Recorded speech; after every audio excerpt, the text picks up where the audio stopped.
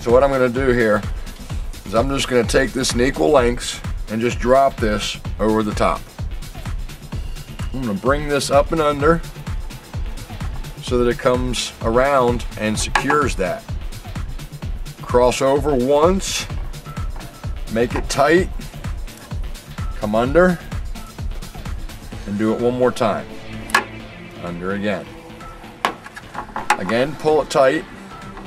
Now, one thing I found is if you wrap around these two strings and tighten them in, it will actually help this become even stronger. Also keep an eye out for these little knots here. You want to make sure that you're on one side or the other depending on whether or not you want to be able to adjust it afterwards.